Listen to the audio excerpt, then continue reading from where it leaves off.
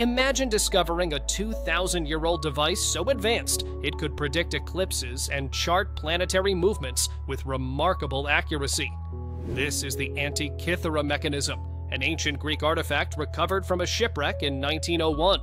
Made of bronze, it contains over 30 finely crafted gears, dials, and inscriptions.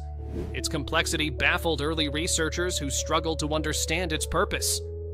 Decades of study and modern imaging techniques have revealed it tracked the cycles of the sun and moon, forecasted eclipses, and modeled the movements of the known planets.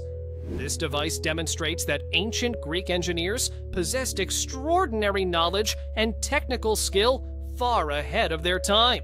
No similar mechanism appeared for over 1,000 years.